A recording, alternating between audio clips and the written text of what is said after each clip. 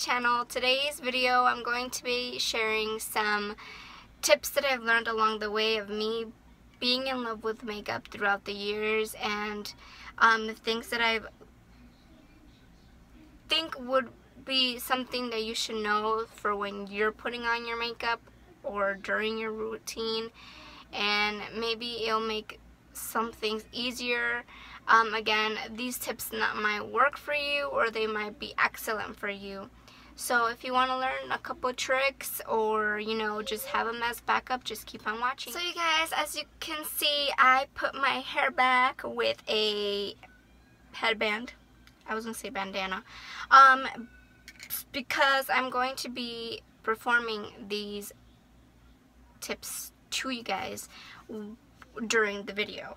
If at the end of this video you enjoyed what you saw or you enjoyed learning what I learned, please don't forget to give it a thumbs up and subscribe to my channel and follow me on Twitter and Instagram, and let's get started.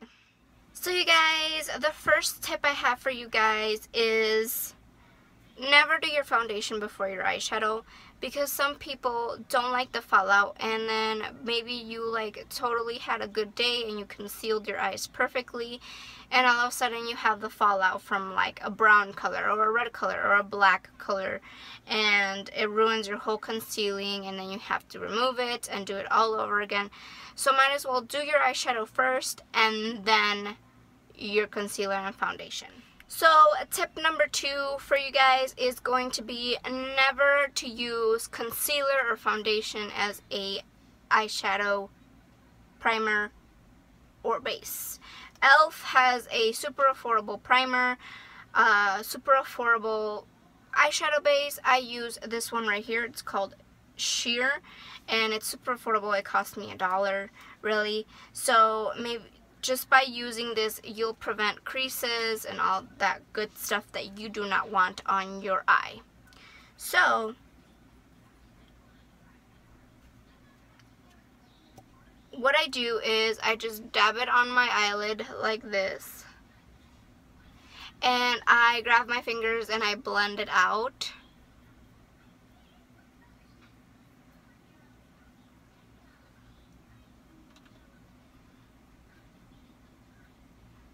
Like that, and you have your eyeshadow base on, you guys. So to create my eyeshadow look today, I'm going to be using my handy dandy Jaclyn Hill palette right here, and one color from this palette that I use also.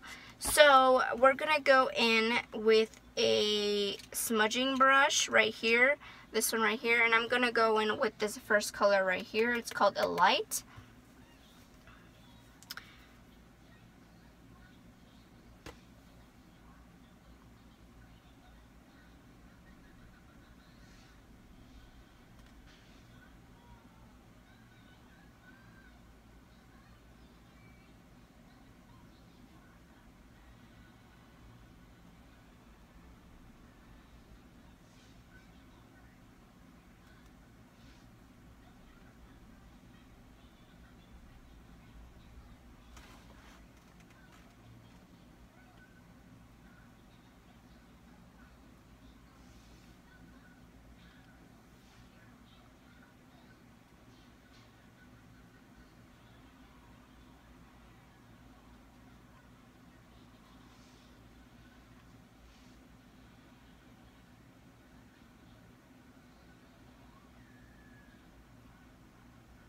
And the reason I'm using this one today, I would usually use an eyeshadow brush to put on my base, but I actually cleaned my brushes just a little bit while before I started making this video, so they're still wet and everything.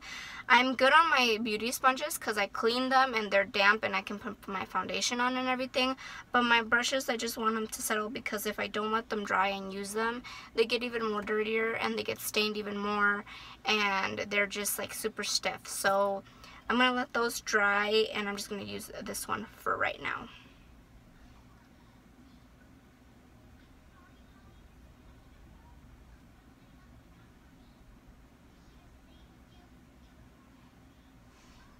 So tip number 3. So tip number 3 is when you're trying to put on your eyeshadow, the best way to control the color and find your crease is to have a separate mirror from your big mirror and actually put it on down like this and tilt your head up a little bit like that, and you can find your crease easier and you can, you know, see where the color is going actually.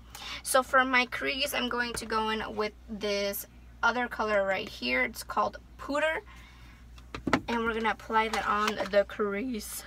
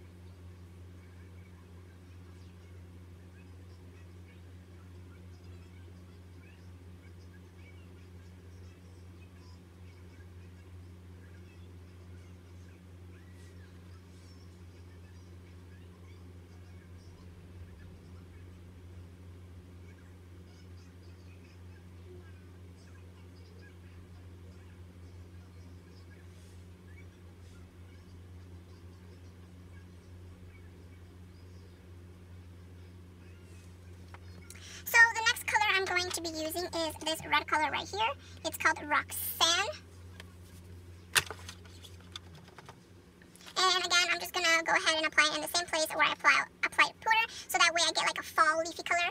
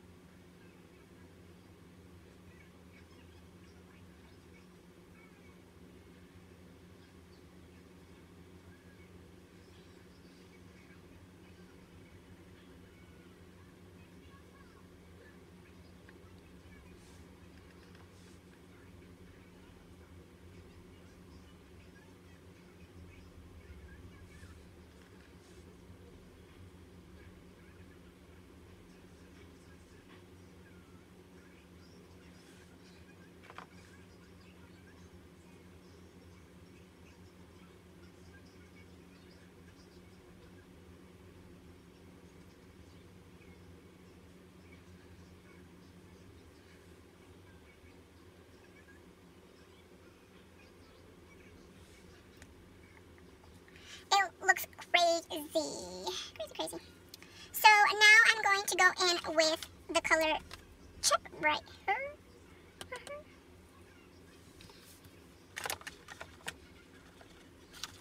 And I'm just going to darken it a little bit. And with this color, I'm not going to blend it out like I did with the other colors. I'm just literally defining my crease right here so it looks darker.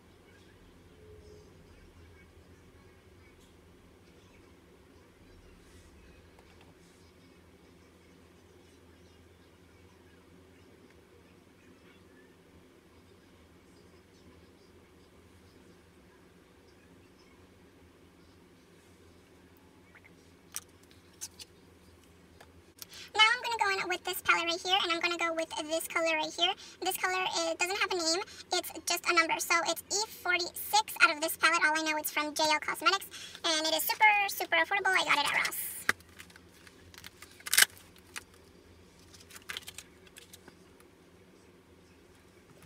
I want to take it with a blending brush right here, and again, I'm going to take my separate mirror from the one I have over here.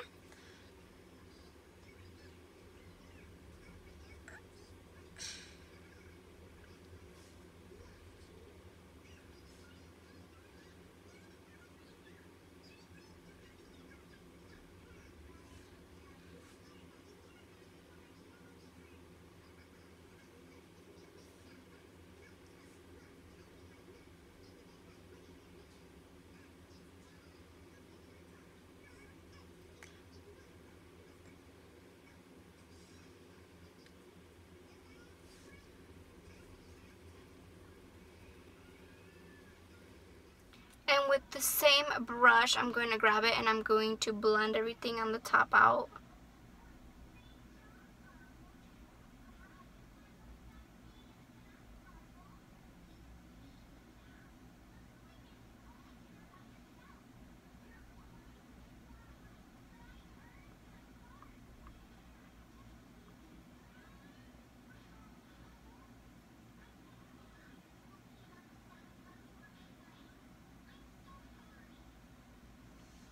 And there you go, guys.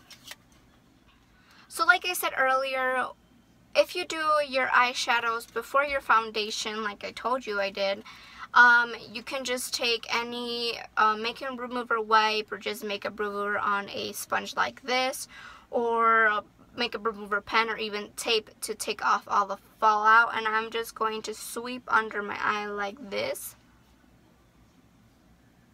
to get rid of any fallout from the colors. Tip number 4 is always do everything from one eye to the other when it comes to eyeliner.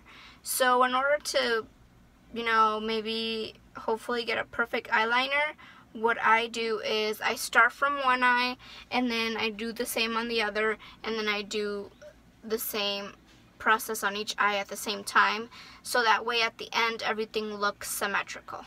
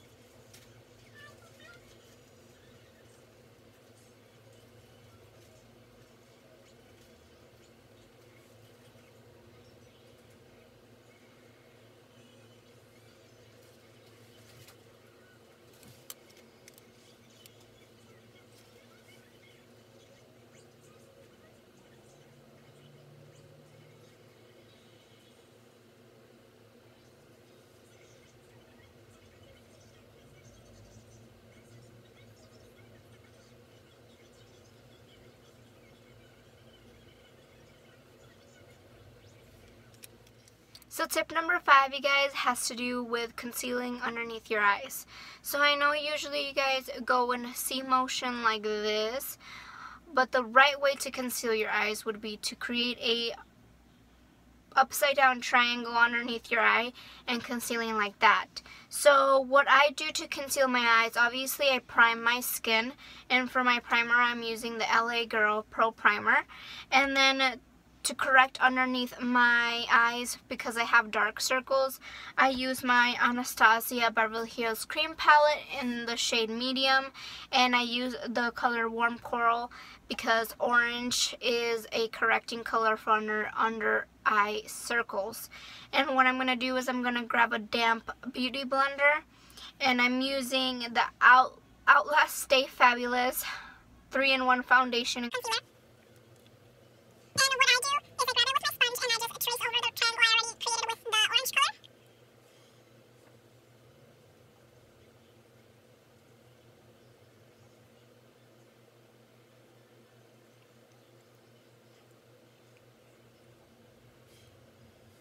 Can I do the same with the other eye? Again, I don't spread it out like that, I just use dabbing motions because my sponge is pretty damp and it does cover a lot.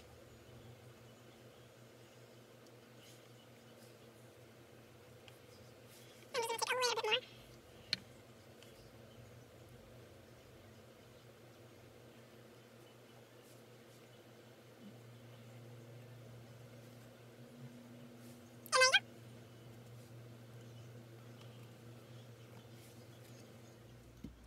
And you guys, tip number 6 is not actually a tip, more like a hack.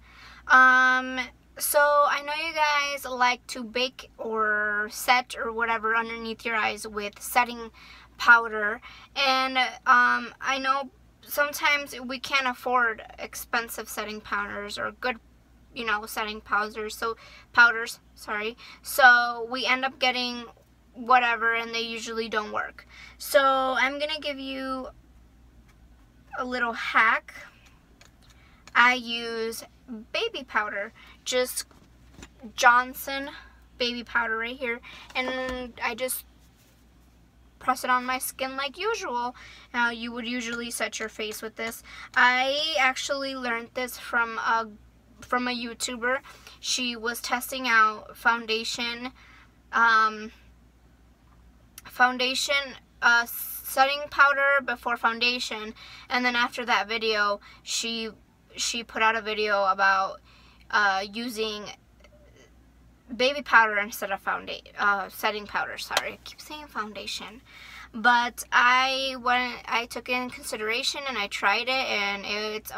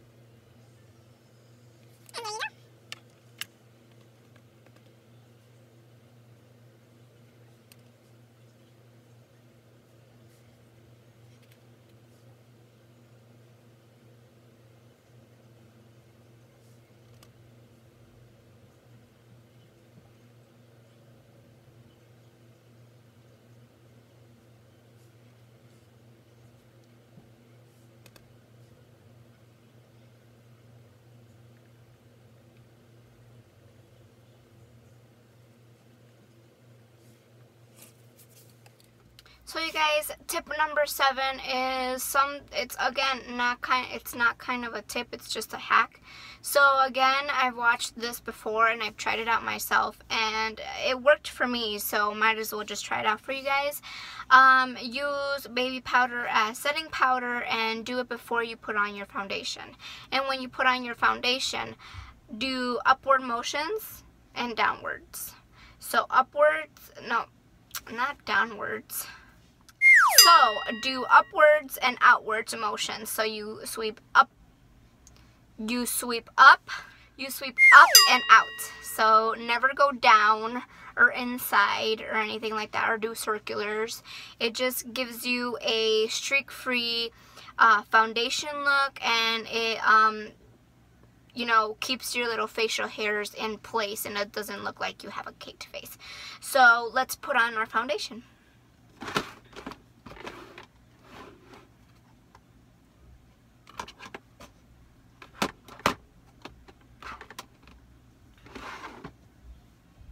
So for my foundation, I'm using the Urban Decay All Nighter, and I'm just going to shake it a little bit.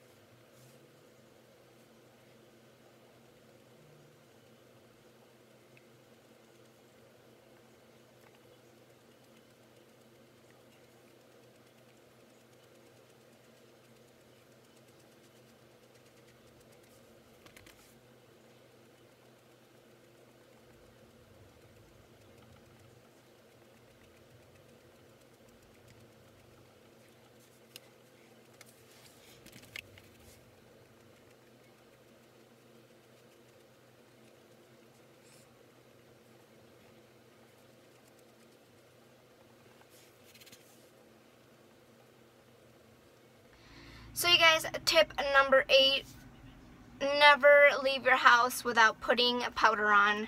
Even if you don't like to cake your face, you don't have to put it all over your face. What I do is I take the fluffiest brush that I have, which is this one. It's a Cala brush. It's a 401 powder brush.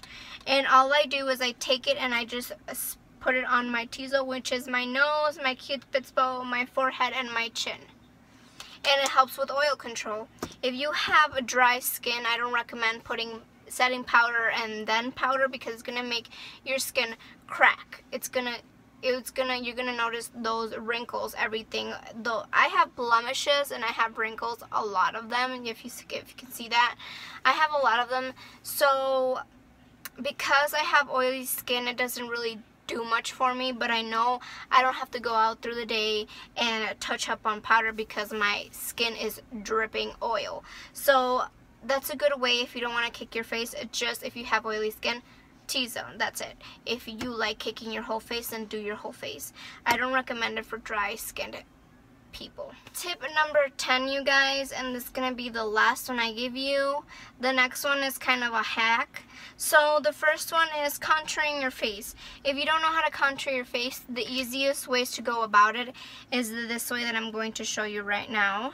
So how I learned how to contour my face, and I was taught by just watching YouTube videos. I watched Laura Lee, I watch, you know, Nikki, I watch Jeffree Star, all those people, and I just kind of, you know, figured it out. So what I do is I start from, this is the middle of my forehead right here, so I start from there and I go down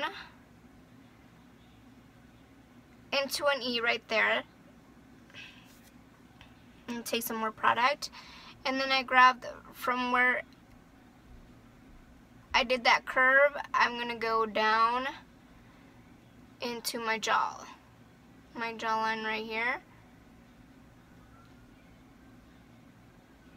And though this is the way basically how you're supposed to contour your face, so I take an E motion on the side of my face, and then for highlighting, what I like to do is I take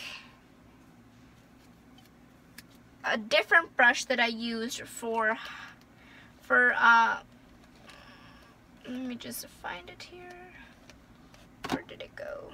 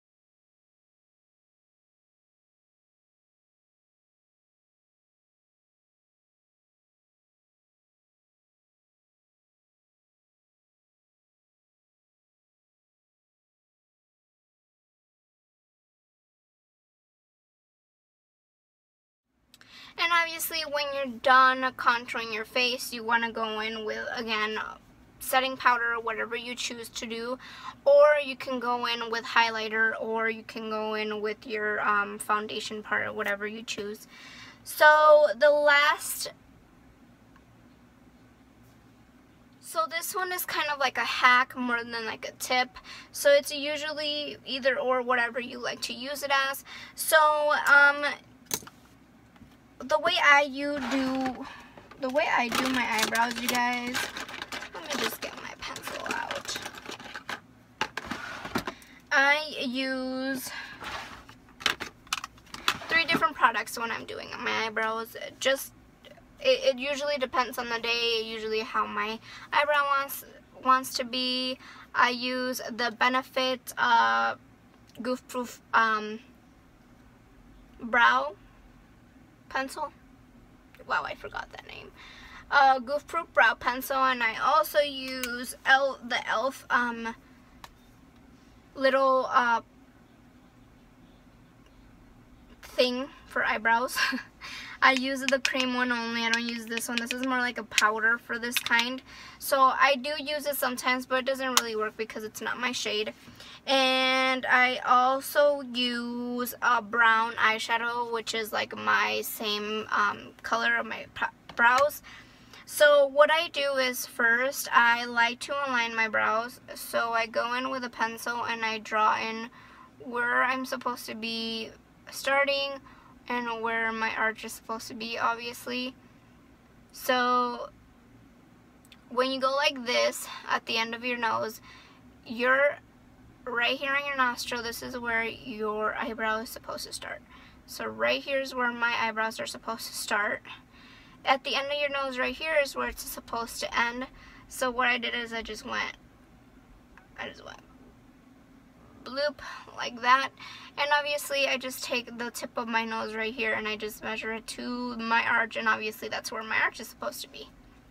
So that is a good hack to know how to do your eyebrows, when to, like, how much to fill in, how much to lay out. So let's get these puppies on my face. I'm using the e.l.f. little double thing, and I'm going to use this cream one right here to outline my eyebrows, and I'm using an angled brush for this. All you guys know that I'm going to put it on my forehead because it's as white as a blank piece of paper right now. So that is the angled brush I'm using.